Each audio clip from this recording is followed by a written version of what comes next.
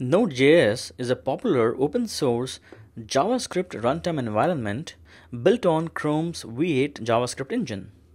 It allows JavaScript to be used for server-side scripting and runs server-side scripts to render dynamic web pages.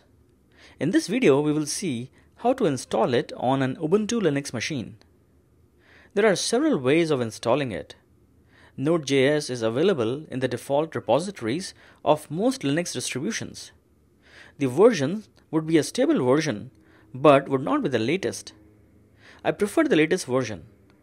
To install the latest version, install it from Node source, which also, by the way, allows you to install a specific version if you want. Let me open up the browser and search for Node source Node.js binary distributions and choose this GitHub link. Here you can see installation instructions for Debian and Ubuntu systems, enterprise Linux-based distributions. Let's scroll down. As you can see, it maintains several versions. Let's install version 16.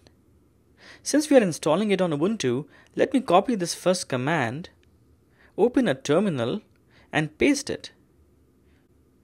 Alright, it's done. Now, let's run the second command. It'll take a little while, but it's done now.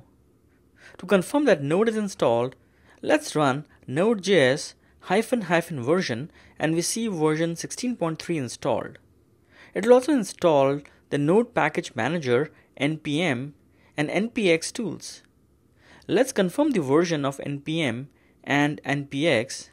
They are both 7.15.1. Alright, so Node, npm, and npx are installed. In this video, we downloaded Node.js from Node source and installed it. Thanks for watching.